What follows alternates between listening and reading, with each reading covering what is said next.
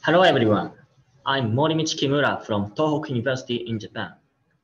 Today, I'd like to discuss strain aging embrittlement of structural steel, which is part of my master research. First, let me talk about the background of this study. These days, with the increase in logistics business, buildings that require large areas and spaces, for example, large-scale logistics facilities, are increasing. In such buildings, in order to use space more efficiently, high-strength steel column is used for frame because it can offer excellent strength in a small cross-section. Among steel columns, press column shown in this figure is manufactured by welding two steel plates bent in U-shape and is widely used because it can avoid various problems associated with welding. Therefore, it is necessary now to improve the performance of press columns. However, there is an intrinsic problem in press columns due to their nature. It is called strain aging, which is a phenomenon of embrittlement over time due to dislocations introduced into bent section of press column. The strain aging mechanism was proposed by Cottrell and Bilby as follows. First, in the manufacturing process of press columns, steel plate is bent by bending machine, and dislocations are introduced into bent section of press column by bending process. There are interstitial solute atoms, such as carbon and nitrogen in steel, and these atoms diffuse over time and segregate around dislocations to form a high concentration solute atmosphere called Cottrell atmosphere, which replaces the mobility of dislocations. When the mobility of dislocations is sluggish, metal is less likely to be plastically deformed, and the strength of a bent section increases and toughness can be deteriorated. In general, there is a trade-off relationship between strength and toughness in materials. Therefore, it is necessary to overcome strain aging in order to improve the performance of press columns. Based on these backgrounds, the development of structural steels that suppress strain aging phenomenon is desired. Then, the purpose of this study is to experimentally investigate the embrittlement of structural steel by strain aging. In this study, as a first step, we investigated the effects of nitrogen, which is the most crucial element on the issue on strain aging, by using laboratory manufactured steel plates. Then, as a second step, we investigated the effect of mechanical properties and microstructures on strain aging by using commercial structural steel. In section 1, I will explain about result of laboratory manufactured steels. Here is the flow of the experiments in section 1. At first, 4 alloys were cast by vacuum melting to fabricate steel ingots. And then, hot rolling was performed to make steel plates with a 20 mm thickness. Tensile test specimens were taken from the plates and pre-strained uniformly by tension, which introduced dislocations in steels. The levels of tensile strains in this study are 0, 9.5, and 14.5% in plastic strain, respectively. Then, heat treatment is performed at 250 degrees Celsius for an hour to promote the diffusion of interstitial solute atoms. This heat treatment is called as aging. Room temperature long-term strain aging phenomenon is simulated by tensile strain and rather high temperature and short-term aging experiment. Charpy impact tests, gas hardness tests, and X-ray diffraction for dislocation density measurements were performed on the samples prepared. The dislocation densities were measured by X-ray diffractions with the MWHWA, modified Williamson-Hall-Warren average method. Table 1 shows the chemical composition of samples. The upper lines in the table show the target values of casting, and the lower ones show their values analyzed. In this study, 4 samples were manufactured in the laboratory with a variety of nitrogen contents, 10, 30, 40, and 50 ppm, respectively. The results of Charpy impact tests are shown here. First, on the 0% strain, agent can rather slightly increase the absorbed energy. The reason of this increasing the energy is assumed to be associated with recovery of dislocations by heat treatment or precipitation of solute carbon, for example. Then, at a strain of 9.5%, the absorbed energy decreases by aging as the nitrogen contents are 40 ppm or more. With a strain of 14.5%, the decrease in absorbed energy by aging is similar to the case of strain of 9.5%, but is eminent indeed particularly at above the nitrogen content at 40 ppm. The decrease is quite large at 50 ppm. Therefore, it was found that the absorbed energy at 0 degrees Celsius decreases when the amount of nitrogen is 40 ppm or more. Then, the influence of nitrogen on fracture appearance transition temperature, FATT, is shown here. FATT is defined as the temperature at which metal fracture transits from ductile fracture to brittle fracture. This we can say that the higher the FATT, the lower the toughness. When the strain is 0%, FATT decreases by aging, while when the strain is 9.5% and 14.5%, FATT increases by aging. In this study, FATT was seen to evaluate the toughness of steel not only at 0 degrees Celsius, but to find further quantitative toughness property based wide temperature range of Charpy fracture appearance.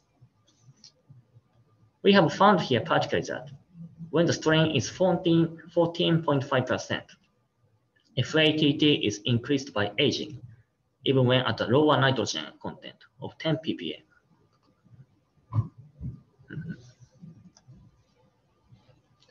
The result of the viscous hardness test is as follows. The left side shows the measurement results of sample without aging, and the right side shows the results of sample with aging. From the results, it can be seen that viscous hardness increases due to work hardening as the pre-strain increases. Then you can see that in addition to work hardening, viscous hardness of aged samples is further increased due to aging. The relationship between dislocation density rho and yield stress sigma y is shown in this graph. In this research, yield stress sigma y is obtained by conversion of the viscous hardness values. The blue line in the graph was drawn according to the established equation proposed by Takagi et al. They obtained this on the thin plate of cold rolled steel, which were made through the completely different process from one in the present study. However, the experimental plots obtained in this study surprisingly agree with Takagi's equation, regardless of the difference in the manufacturing processes. From this result, the validity of dislocation density obtained in this study was confirmed, and it was suggested that yield stress can be expressed by dislocation density, regardless of the plate thickness or processing method. I'd like to summarize section 1.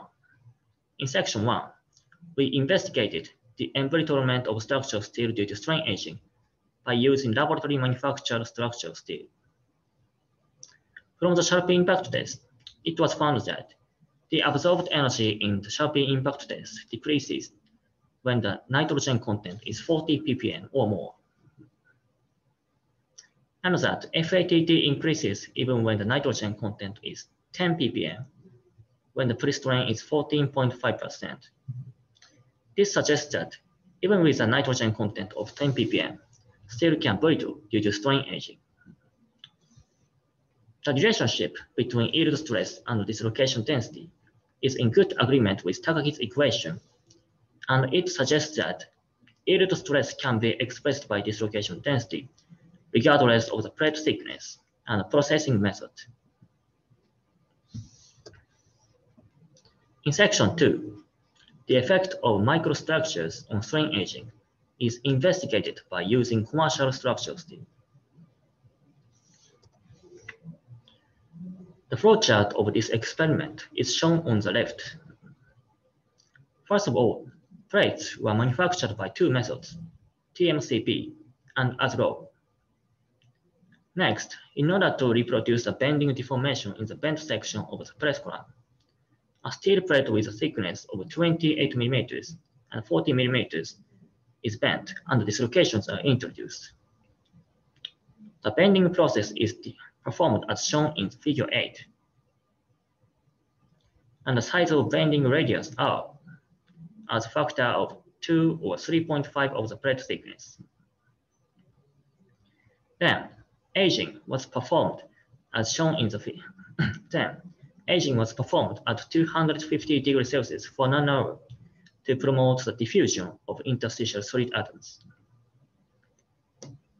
By applying pre-strain and aging, the strain aging phenomenon that occurs at the bent sections of press columns can be assumed to be reproduced. Then, mechanical tests and metallographic tests were performed on the prepared samples to evaluate the material properties. Table 2 shows the chemical composition of steel used in experiments. The nitrogen content of TMCP and as-roll are different. And as-roll also has a higher manganese content. In the mechanical property test, the strengths of steels were evaluated by the tensile tests. Then, the microscopy revealed the microstructures of samples. And the Vicker's hardness test evaluates the conventional hardness. Then, nanoindentation further examines the embrittlement of each microstructure component. In tensile tests, proof and tensile strengths were measured. The sampling position of tensile test specimens was half the plate thickness. By the nanoindentation hardness tests, the hardness of each microstructure was measured.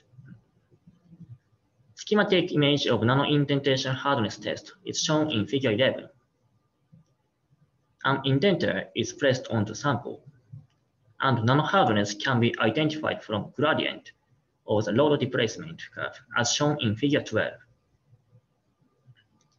The type of microstructure can be observed by using SPM images shown in figure 13.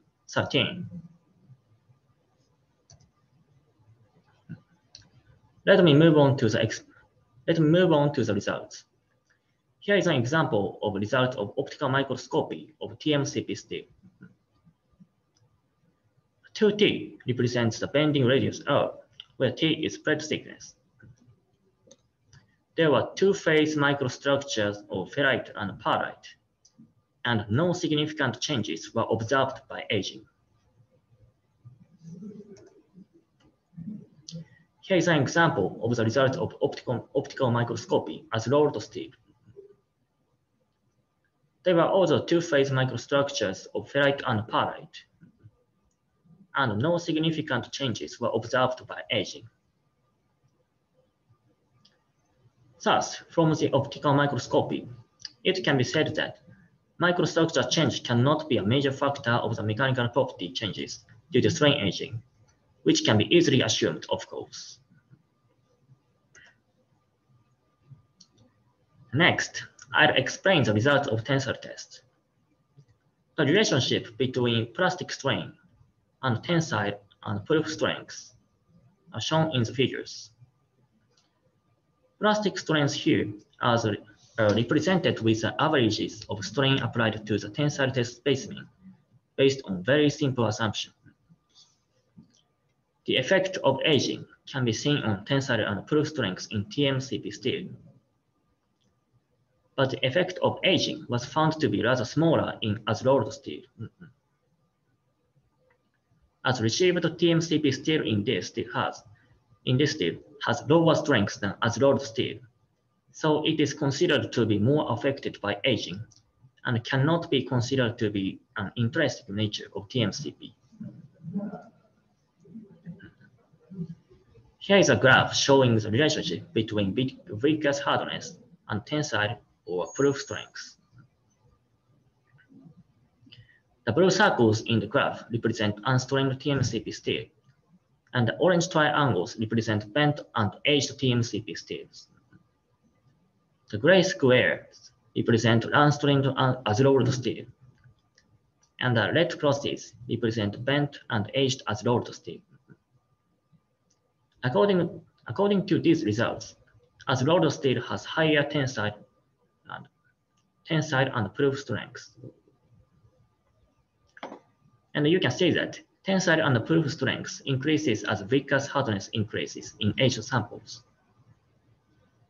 So it is confirmed that strength increased due to strain aging. The results of nanoindentation hardness test are shown in figure 16, and which is our major outcome in the present study indeed.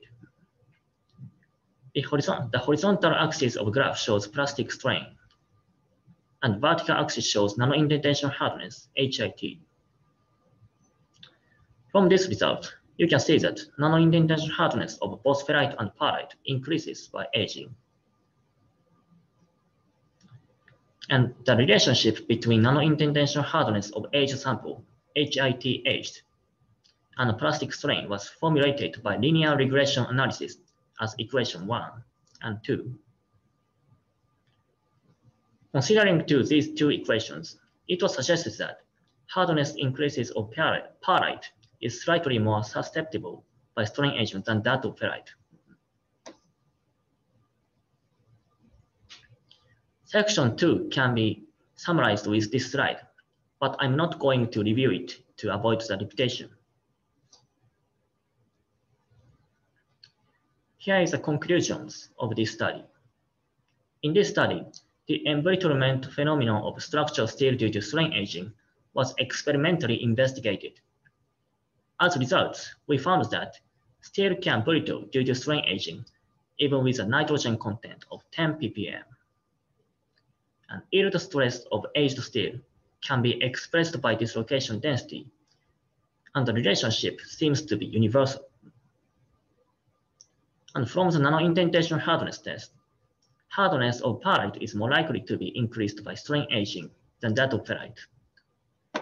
Thank you for your attention, and I look forward to your questions and discussions.